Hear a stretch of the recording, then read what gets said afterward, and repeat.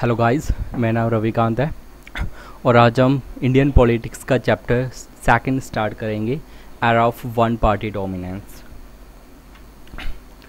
जो first topic है हमारा challenge of building democracy. The election जो इलेक्शन कमीशन है इंडिया में जनवरी 1950 में ये सेटअप किया गया था और इसके जो फर्स्ट चीफ इलेक्शन कमिश्नर थे वो कौन थे? सुकुमार सेन। इंडिया का जो साइज है एरिया वाइज बहुत बड़ा है और इसमें पॉपुलेशन भी बहुत ज़्यादा है। पूरे वर्ल्ड में सेकंड नंबर पे आते हैं आफ्टर चाइना। 1.33 बिलियन है इसमें और यहाँ पे इलेक्शन करवाना लिटिल बिट डिफ़िकल्ट टास्क था, मुश्किल था, लेकिन बट फिर भी बहुत अच्छे तरीके से इलेक्शन हुए इंडिया में। To holding an election require drawing the boundaries. Election करवाने के लिए बाउंड्रीज भी ड्रॉ करनी थी। To prepare the list of all the citizens eligible to vote. एक लिस्ट तैयार करनी थी सिटीजन्स की जो वोट डाल सकें। इसमें पहली लिस्ट को पब्लिश किया गया, लेकिन उसमें कुछ कमियां थी। क्या क्या उसमें कमियां थी? 40 lakh women's name were not recorded. जो 40 लाख औरतें थी उनके नाम उसमें रिकॉर्ड नहीं हो पाए थे। नाम रिकॉर्ड हुए तो थे लेकिन वो गलत थे। कैसे कि हाँ, राम की बीवी या सुरेश की डॉटर वटएवर, ऐसे उनके नाम लिख दिए थे लेकिन एग्जैक्ट नेम उनके नहीं लिखे थे। इलेक्शन कमिश्नर था, उसने इस लिस्ट को एक्सेप्ट नहीं किया। फिर से ये लिस्ट है जो तैयार की गई। इसमें टोटल 17 करोड़ एलिजिबल वोटर्स थे एट दैट टाइम।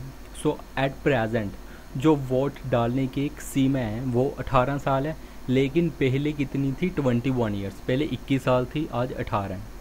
इसमें टोटल 3200 MLAs थे एंड 489 मेंबर्स ऑफ लोकसभा। ठीक है, ये आपको याद रखना होगा डाटा।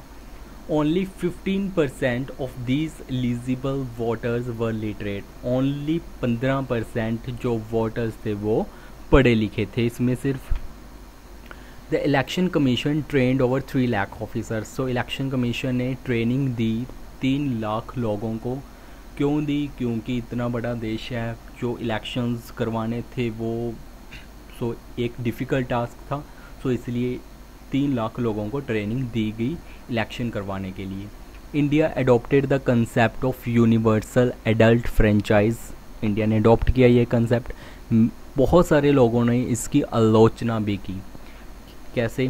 इंडियन एडिटर जो थे उन्होंने ये कहा कि ये इतिहास का सबसे बड़ा जुआ है।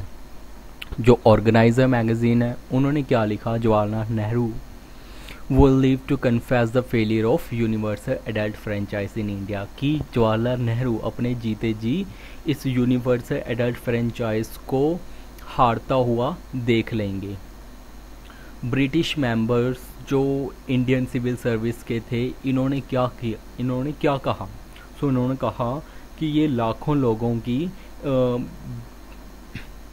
जस्ट एक नौटंकी है जो ये लोग कर रहे हैं। इसमें जो चुनाव वो सही ढंग से नहीं हो पाएंगे।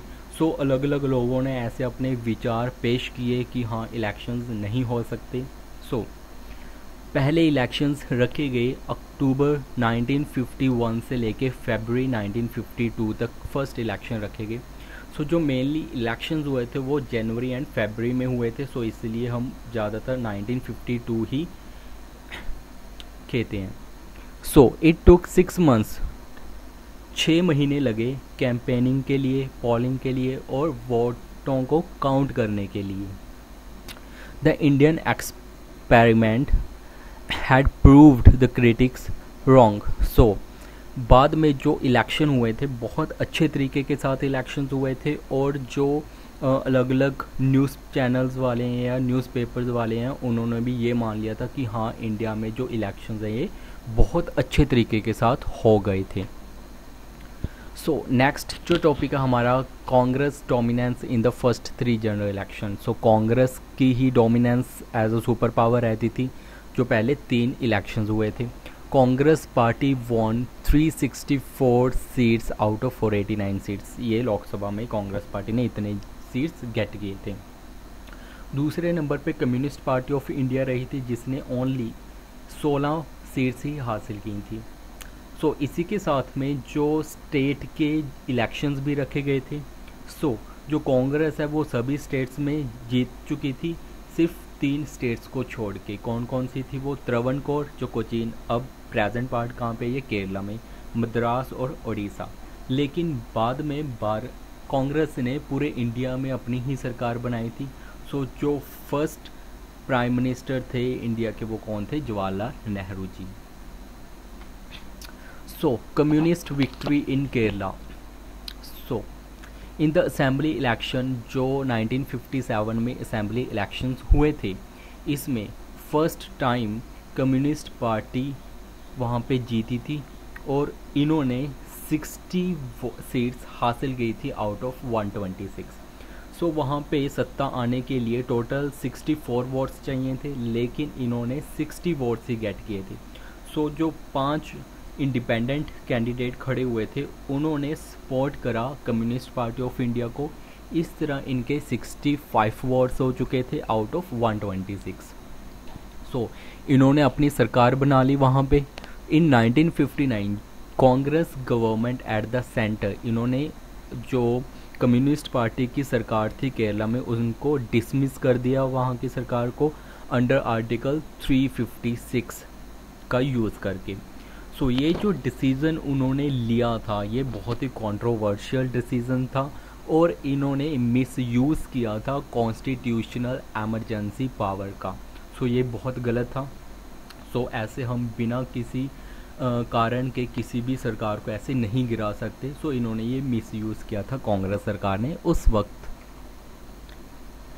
सो नेक्स्ट जो हमारा टॉपिक है, nature of Congress dominance. India is not only country to have experienced the dominance of one party. India only एक ऐसी कंट्री नहीं जिसने एक्सपीरियंस किया हो वन पार्टी डोमिनेंस का। और भी बहुत सारी कंट्रीज़ हैं, लाइक चाइना होगा, क्यूबा हो गया, सीरिया हो गया। सो इन्होंने भी as a one party rule किया था। लेकिन आज़ादी के बाद जो इंडिया में मल्टी पार्टी सिस्टम को अडॉप्ट किया गया था, सो इन्होंने कहा था कि हाँ सभी पार्टी को आने का मौका मिलना चाहिए। सो कुछ ऐसी कंट्री हैं जिन्होंने सिर्फ एक ही पार्टी अपने देशों में बना के रखी, जैसे चाइना, क्यूबा, सीरिया हो गया। और भी बहुत सारी कंट्रीज जैसे म्यांमार, बेलारस, इजिप्ट। सो ये वन पार्टी सिस्टम वहाँ पे स्टार्टिंग से ही रहा था, लेकिन इंडिया ने मल्टी पार्टी सिस्टम को अडॉप्ट किया स्टार्टिंग से ही। So many party participated in election in condition of free and fair election. सो बहुत सारी पार्टीज़ हैं जिन्होंने पार्टिसिपेट किया था जो इलेक्शंस हुए थे, फेयर इलेक्शंस हुए थे। और जो कांग्रेस थी यही हमेशा इसमें बार बार जीतती रही। जैसे कि अभी हमने देखा कि जो पहले फर्स्ट 3 जनरल इलेक्शन थे उसमें कांग्रेस ही सबसे आगे रहती थी। So thank you friends.